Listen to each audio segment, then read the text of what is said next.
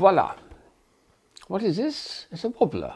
2 discs penetrating, and they do an odd thing on the surface, on a smooth surface. They wobble back and forward, rolling like a cylinder. There's something quite mathematical about it. I think it has to be something like √2 times the radius or something for the distance between the centres. And then the centre of gravity stays the same height above the surface all the time, and it rolls just like a cylinder would roll. So it'll stay there like rested, but if I give it a little push like this, get it started, it'll wobble that way, or it'll wobble at right angles, whichever. Nicely done. And they all do that, but there are some interesting designs of this product.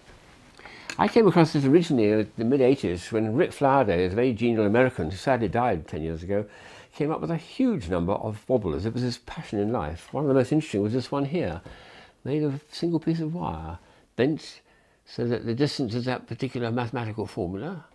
And again on the surface it'll wobble very nicely that way, or at right angles. On a very smooth surface it goes a long way. There's quite a lot of inertia built up. The most glamorous thing of it, there was this wonderful one here, came in a beautiful pouch, which says on it, well, you have to. It's like a fortune teller. It'll tell you an answer if you've got a question.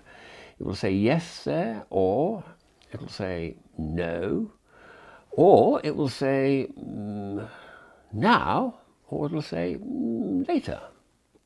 So I've got to say, should I buy any more wobblers? Well, I'll try it this way. I said, the trouble is I don't think it'll stop, so I need to have it on a surface where it'll stop. But I'll stop it there and it'll say something like later. I don't mind. But anyway, that's a very nice heavy metal one that Rick made way back in the 80s. His favourite one, which he made from thousands of, was this one here, where he filled in the distance between the rings and made a solid piece of plastic. And he made thousands and thousands of these, and these wobbled beautifully. Let's go across the table like that. This one, incidentally, is luminous. No, this one here is luminous plastic. That's right. That one will shine in the dark. But look at all the colours he made, all the different plastics. Great tubs of the stuff. Beautiful. Very nice effect. So that was his final word on the wobbler.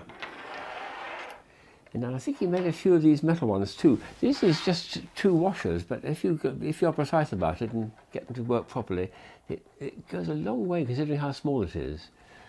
That incidentally is probably the smallest wobbler I've got. I think it would actually work at even smaller size. And when it comes to large wobblers, I did discover when I was studying these at the time, there was an artist who made one way back in the 80s, which was 4-foot diameter pieces of wood.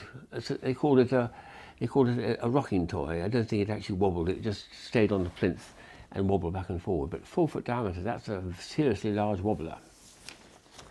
I discovered some time ago that even the toy market for small children includes the wobbler. This one is made by a Finnish company, made out of birchwood, I think it is, which is a lovely light wood that they make a lot of these things out of in Italy, in Finland. What's nice about it, of course, is it's got smiley little faces, which would appeal to very small children.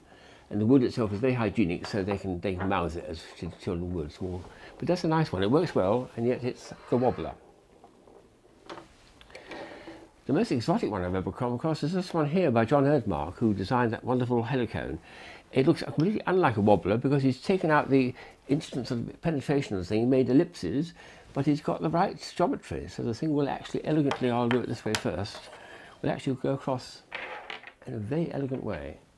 But clearly the way it's rolling, it's showing that the centre of gravity is staying the same height above the table all the time. But look at that. And this was made for the Gathering for Gardner about 8 years ago, I think it was. Beautiful, slow motion one. The Germans came up with a lovely series of designs. The 2 best, I think, were one which we had on our website at one time. This one here, it was very expensive but very beautiful, and it was a condiment set in a smart dinner party. When someone says, will you pass the salt? You say, okay, coming over. Wobble, wobble, wobble, wobble. Salt and pepper, would you believe? Yes, salt and pepper. Bit of salt there, bit of pepper there. Close it up, send it back over the table to the other guests, and they can have a go themselves. Lovely idea. And the latest one I've received is this one here, also a German company making them. Again, this wobbles nicely. And I think from the little slot in it, you can guess what its function is. But just in case you haven't got it, I shall use it. Lift up a cap. Clever stuff. That's a hard day's wobbling. So we'll have a go at putting them all out together on a line here and see if we can get a nice joint action. The family of Wobblers doing their little action. The metal ones from the Germans are very heavy, surprising but how much weight there is, but they work. That's the fascinating thing about it. So in the front we'll have the little babies, and in the back we'll have the big boys. And here's Rick's wonderful series of Wobblers. Now we'll see if the whole family wants to perform all at the same time. Are you ready, boys? Here we go. Woof.